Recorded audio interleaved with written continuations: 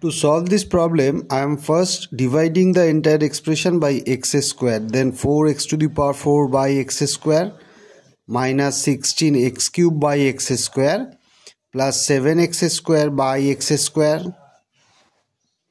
plus 16x by x square plus 4 by x square will be 0. Then the next step, 4x square minus 16x plus 7 plus 16 by x plus 4 by x square will be 0. Now this expression and this expression, from here if I take common 4, then it will be x square plus 1 by x square. This one and this one 16, if I take common, it will be x minus 1 by x plus 7 equal to 0. Now x square plus 1 by x square can be written as x minus 1 by x whole square plus 2 into x into 1 by x. That is, it is x minus 1 by x whole square plus 2. Now let us assume that x minus 1 by x equal to t, a different variable. Then my above expression becomes 4 into t square plus 2 minus 16t plus 7 equal to 0. Right? That means it is 4t square plus 8 minus 16t plus 7 equal to 0. That is 4t square minus 16t plus 8 plus 7 is 15. So it is 40 square minus 16t plus 15 equal to 0. Now from the formula of quadratic equation, t will be having two values, 16 plus minus square root of 16 square minus 4 into 15 into 4 whole divided by 2 into 4, right, minus b plus minus root over b square minus 4ac by 2a. That is 16 plus minus square root of 256 minus 240 whole divided by 8.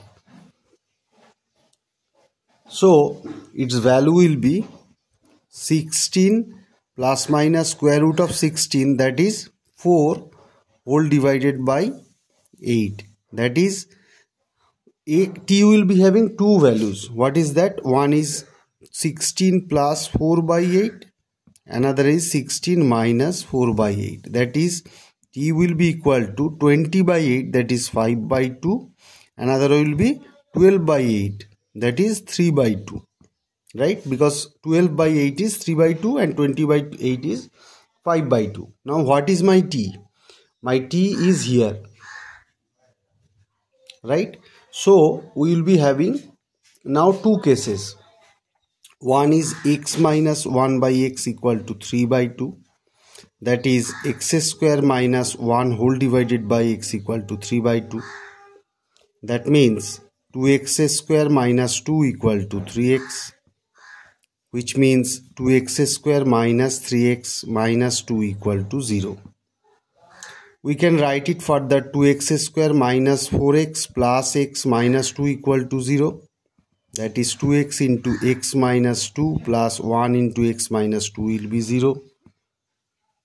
Which means that x will be having two values, 2x plus 1 into x minus 2 equal to 0.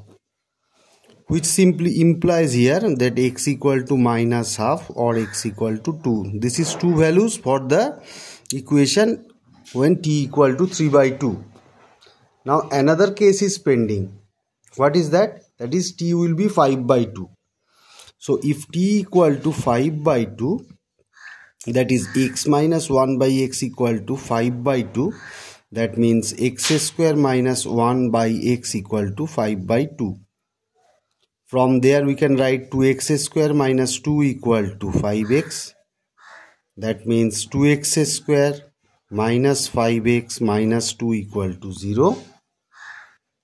So 2x square minus 4x, or it can be simply derived, x's values can be simply derived from the formula of quadratic equation minus b, that is 5 plus minus root over 5 square minus 4 into 2 into minus 2 whole divided by 2a, that is 4, right?